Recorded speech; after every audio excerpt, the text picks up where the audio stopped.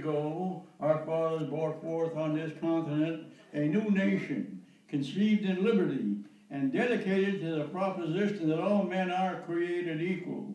Now we are engaged in a great civil war, testing whether that nation or any nation so conceived and so dedicated can long endure. We are met on a great battlefield of that war. We have come here to set aside a portion of that field to those who here gave their lives that that nation might live. It is altogether proper and fitting that we should do this, but in a larger sense, we cannot dedicate, we cannot consecrate, we cannot hollow this ground.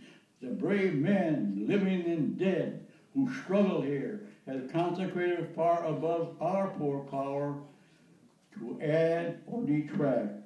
The world will little know, nor long remember, what we say here, but it can never forget what they did here.